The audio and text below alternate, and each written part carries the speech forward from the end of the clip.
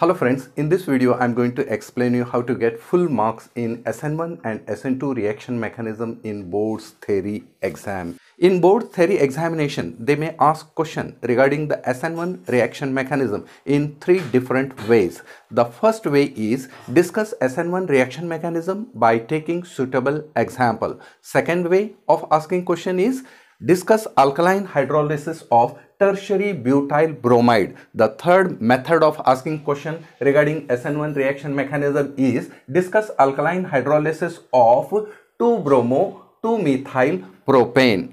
For all these three type of questions, we have to write the same answer. Now I will give you the technique of answering the Sn1 reaction mechanism step by step. You take pen and paper along with me. You also take down the notes. Answer for Sn1 reaction mechanism. First point, alkaline hydrolysis of tertiary butyl bromide undergoes Sn1 reaction mechanism. Please take down alkaline hydrolysis of tertiary butyl bromide undergoes Sn1 reaction mechanism. Then we have to write the reaction. Tertiary butyl bromide or 2-bromo-2-methyl propane.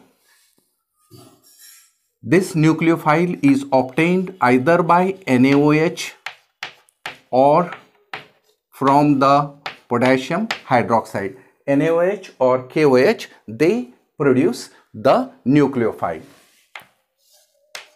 This nucleophile replaces bromine atom and we get two types of products, that is tertiary butyl alcohol, or we may get like this product,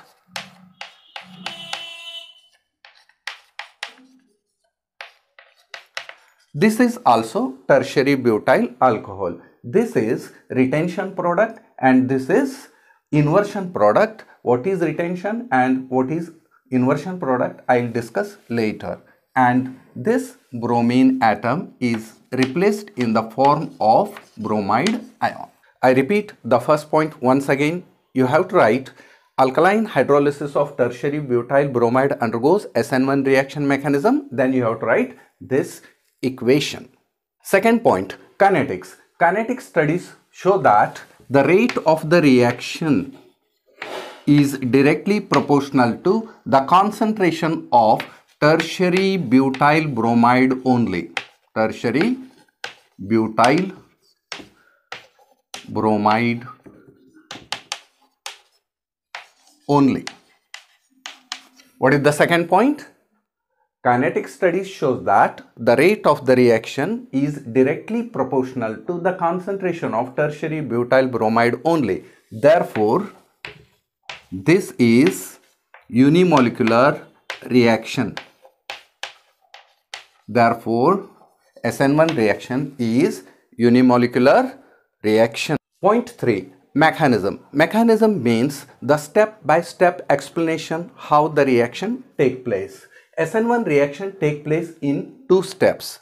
The first step is formation of carbocation. Tertiary butyl bromide, it forms carbocation in the first step. What is the purpose of showing the tertiary butyl bromide in this manner? This is the three-dimensional structure of tertiary butyl bromide. The normal lines, they represent these groups. They are present on the plane and this dotted line indicates this group is present at the back side of the plane and this wedge, it indicates the group is present at the front side of the plane. Due to presence of bulkier groups mean big groups. Due to bulkier groups, there is a steric hindrance in the molecule. As a result, the carbon and bromine bond breaks heterolytically and formation of carbocation take place. Bromine atom, it takes the bonded electron and it becomes bromide ion, and this carbon has lost its bonded electron. Therefore, this carbon atom becomes carbocation.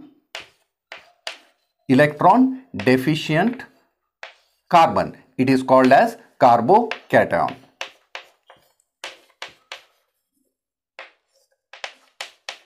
and here the carbon is sp2 hybridized. Carbon bonded to 3 sigma bond is known as sp2 hybridized carbon atom. And what is the geometry of this carbocation? It is trigonal planar. Trigonal planar. The bond angle between carbon is 120 degree. So in the first step, formation of carbocation take place. The formation of carbocation take place very slowly. So this is slow step and it decides the rate of the reaction. Therefore it is called as rate determining step. Therefore the first step, that is formation of carbocation, is rate determining step in Sn1 reaction mechanism. And this formation of carbocation is favored by polar protic solvents. Polar protic solvents, they favor the formation of carbocation. As a result, we should remember that polar protic solvents, they favor the Sn1 reaction mechanism. Second step, attack of nucleophile on carbocation. Nucleophile OH- can attack to this carbocation from right side, or the nucleophile may attack to this carbocation from left side. There are equal opportunities for the nucleophile to attack to this carbon atom from right side as well as from left side. As a result, we get two products. If the nucleophile attacks from right side, we get a product like this. This is called as retention product.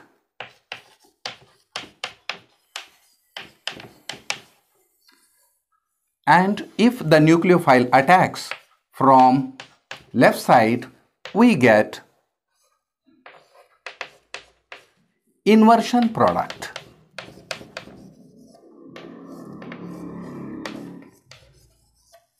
And there are equal opportunities. This is inversion product. Inversion product. As I have told you, there are equal opportunity for the nucleophile to attack from right side as well as from left side. So we get 50% retention product and we get 50% inversion product. When the nucleophile attacks from right side, it is called as retention product. When the nucleophile attacks from left side, it is called as inversion product. And the total mixture is called as racemic mixture. In Sn1 reaction mechanism, we get racemic mixture. What is racemic mixture? It is optically inactive mixture. We can define racemic mixture as the equimolar mixture of dextro and leo-rotatory substances which is optically inactive is known as racemic mixture. In Sn1 reaction mechanism, we get racemic mixture product. In this way, we can write the answer for Sn1 reaction mechanism in 3 steps. The first step is alkaline hydrolysis of tertiary butyl bromide undergoes Sn1 reaction mechanism. Second step is kinetics. Third step is mechanism. And in Sn1 reaction mechanism, we have to remember that S stands for substitution, N stands for nucleophilic, 1 stands for unimolecular reaction. Now let us discuss the Sn2 reaction mechanism. In board examination, in theory paper, they may ask you the question related to Sn2 reaction mechanism in 2 ways. They may ask you discuss Sn2 reaction mechanism with suitable example, or they may ask you directly discuss alkaline hydrolysis of methyl bromide. Now I will explain you step by step Sn2 reaction mechanism. The first point we have to write in the examination is alkaline hydrolysis of methyl bromide undergoes Sn2 reaction mechanism. Then we have to write methyl bromide, and this is the nucleophile. Nucleophile may be obtained from either NaOH or you can also use KOH. Then we get the product methanol plus Br minus. Then you have to write S equal to substitution, and N stands for nucleophilic and 2 stands for bimolecular reaction. Second point, kinetics. The kinetic studies shows that the rate of reaction is directly proportional to concentration of methyl bromide and the concentration of the nucleophile. Therefore, as the rate of the reaction depends upon both the molecules, therefore it is bimolecular reaction. Bimolecular reaction. Now we will take mechanism. As there are small atoms or groups present on the carbon atom, nucleophile will not wait for the formation of carbocation.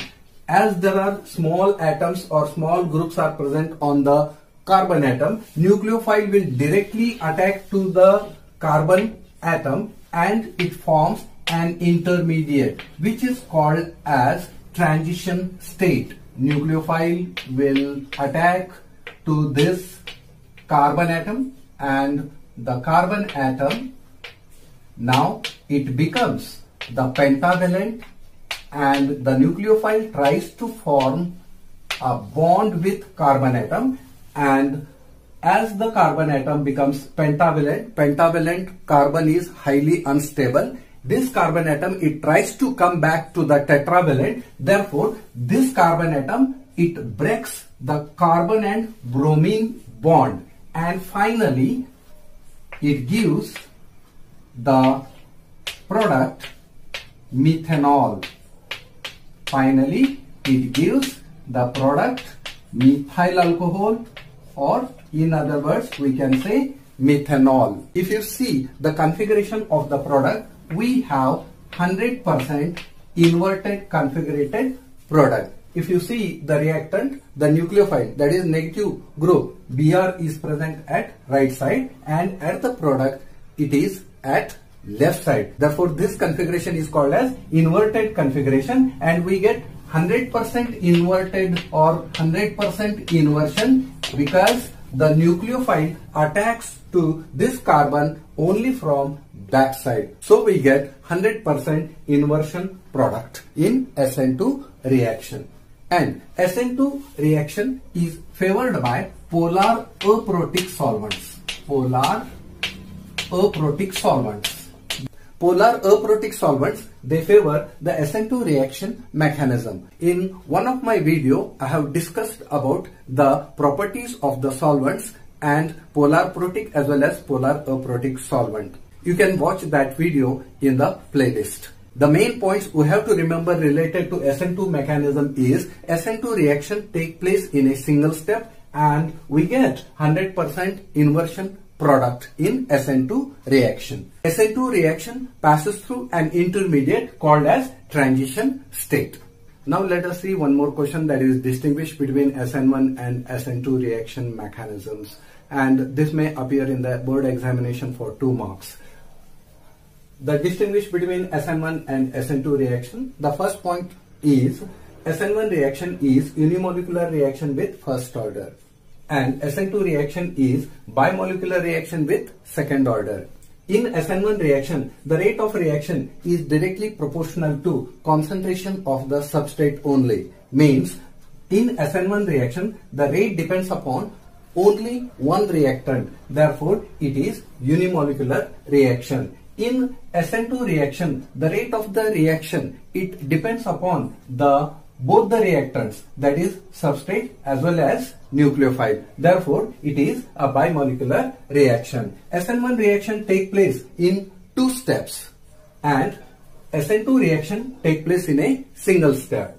Sn1 reaction take place by the formation of carbocation. In carbocation, the carbon atom is sp2 hybridized and its shape is trigonal planar. Carbocation is also called as carbonium ion, and Sn2 reaction take place through the transition state. In transition state, the carbon atom is pentavalent and which is unstable. These are the few important distinguishing points between Sn1 and Sn2 reactions. Please take the screenshot and by heart all these points, which is very important for theory examination. Now let us consider nucleophilic substitution reaction of hydrophenyl ethane. This hydrophenyl ethane is an optically active compound because this molecule has asymmetric carbon atom. What is asymmetric carbon atom? A carbon atom which is attached to 4 different atoms or group of atoms is known as asymmetric carbon atom. This hydrophenyl ethane has one asymmetric carbon atom and it has non-superimposable mirror image. Therefore, this molecule is optically active. When this optically active molecule hydrophenyl ethane is subjected for nucleophilic substitution reaction, it undergoes Sn1 reaction mechanism because the carbon bonded to iodine atom has bulkier groups. As a result, the nucleophile cannot attack on this carbon atom directly. Nucleophile waits until the formation of carbocation. Once the formation of carbocation takes place, the nucleophile will attack to this carbocation